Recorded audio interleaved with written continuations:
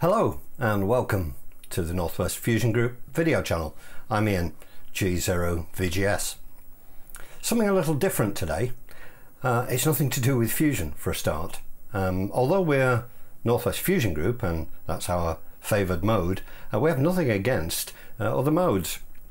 And we're always interested in technology. And for me personally, I've been looking at this radio for a little while and thought it would be interesting to do an unboxing for anybody considering the same radio. It's an Anytone radio and it's the latest version of the AT-578. It does DMR and FM and it looks a really interesting radio. So let's get on with the video.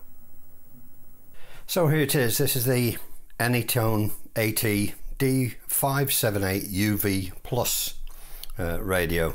Nice and short and sharp and sweet. The UV stands for UHF VHF and the Plus is the latest version. There are two models of this radio, including the one that it says on the side here, which is the UV3 Plus. If you look on the UK retailers, they all seem to have different ideas of what to call this radio. The UV3 Plus, to my mind, is the American version, which also has the 220 meg band. This doesn't, it just has the standard 2 meters and 70 centimeters, but this newer version also has airband AM receive, and it has an increased number of contacts in there. The older version had 200,000. The box on this says 300,000. I believe it's more than that now, but there we are. I've been meaning to look at this radio for a while. It's a really interesting radio. It does DMR and FM, and really comes with all sorts of things. You can see here some of the information. That bit's in French by the looks of it. Well, there you go. It says 300,000 digital contacts here. I believe that's more than that, but there we are. And this is supposedly what's in the box, and we'll see. There's no mention on here about the Bluetooth button, which I believe is in the box. We shall see once I open that up. And statement of conformity on the back. So let's open the box and see what we've got.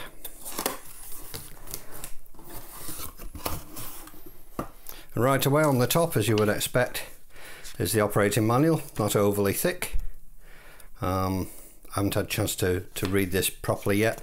I've had a look at the one on the web and it looks okay. The English looks very good in it, which is nice. And there we are, that's got the same information that the box has about what is actually in the box. So I think we'll see just what is in the box. Well, a couple of Anytone stickers for a start. Let's have a look at the sides before we look at the actual radio. So in here, the first thing I can see is the Bluetooth button. This seems to be, it seems to come from the commercial space. If you get a Yaesu Bluetooth enabled radio, then if you use a Bluetooth headset, the call button on the side of the headset usually acts as a PTT. That's all right, but I can understand why they do it this way. This button connects to the radio separately to whatever you have, and that's great if you're in a car, because if you're in a car, then you can, with the Velcro strap that comes with it, you can put that on your steering wheel or on your gear stick, and you can pair the radio with your car. So your microphone and speakers are the car microphone and speakers, and you obviously have control over that, usually from the steering wheel, volume wise. And then you would have this button which would operate the PTT, which otherwise you wouldn't be able to do in something like a car. So really good idea, and it comes free with the radio, which is absolutely fantastic. So we'll put that aside. We've got the power lead, and that looks like a standard Kenwood style of connector. And at the other end you can see they're just bare wires. I'll be putting Anderson power poles on this. Nice to see both positive and negative fused. In here as well we've got what looks like a USB lead to micro USB. That'll be for programming the radio.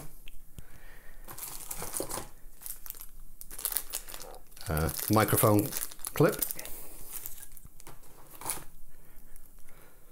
Another USB lead to micro. So both of these, one of them will be to charge the Bluetooth button, the other one for a programming lead.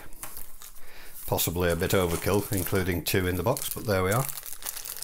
And the usual hardware. And then the other side we have the microphone. Now this looks a bit of a beast.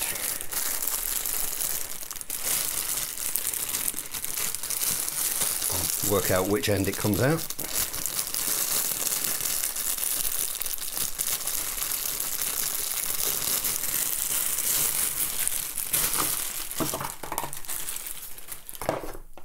So there's the microphone, very chunky in the hand.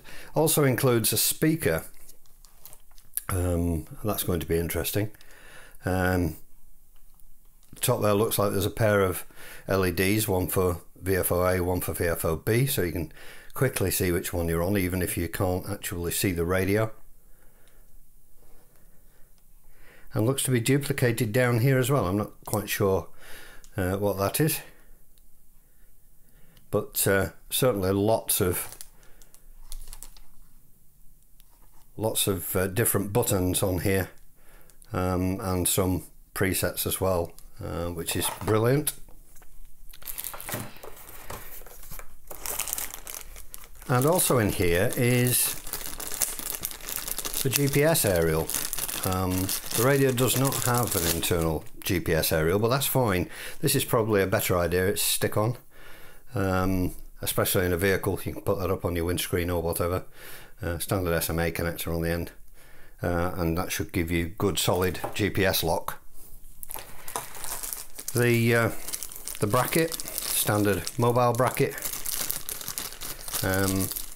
It looks quite tall,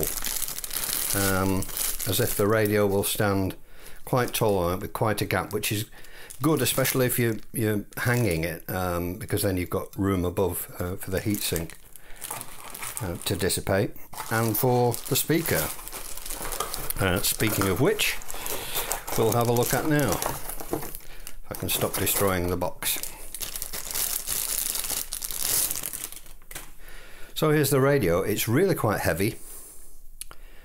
Big heatsink on the top and a fan on the back. Good sized speaker.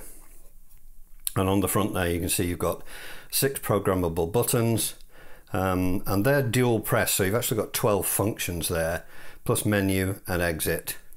Power button, independent volume buttons, one for VFO-A, one for VFO-B, channel switch, and that's really very clicky, and you can press that for functions as well. The microphone socket. You can tell the difference with the new radio because it has this bezel around the screen, which the older one doesn't have. So this is the newer version of the radio. And on the back here is the SO239 for your aerial, and there's the SMA connector for the GPS. I don't know whether you can fully see that, but there is a flap here where you have 2 different sockets for the external speaker. So that's it. That's the radio. I'm really looking forward to having a play with this, and I will come back at another time with more information about the radio, because it does seem a very popular radio, especially in the States. A lot of people buying this. There's a lot of mods, a lot of hints and tips, and YouTube videos on how to program it, etc. You can download the customer programming software, the CPS for this, from various sites, obviously from the Anytone site, but also from Bridgecom across in the States. And there are sites where you can get hold of code plugs, etc. So everything is available. You're not having to pay for anything extra at all. The radio allegedly, obviously I haven't had a chance to test this yet, has 4 power levels.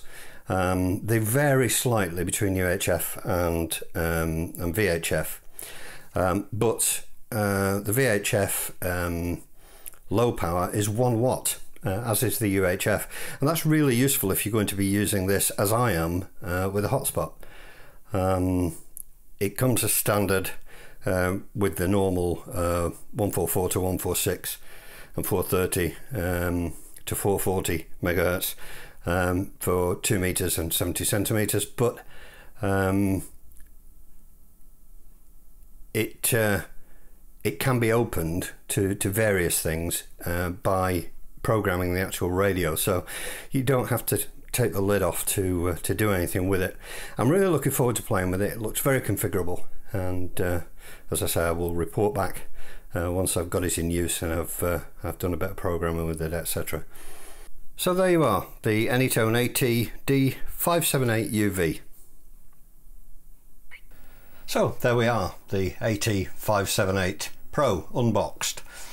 I hope you enjoyed the video. If there's enough interest, I may well do a follow-up video telling you about some of my experiences with the radio and what I think about it. Please leave a comment below if you'd like to see that. And until the next time, thanks for watching. Cheerio. I hope you enjoyed the video. If you did, please click the like button and do consider subscribing to the channel. If you click the bell icon, YouTube will notify you every time I release a new video.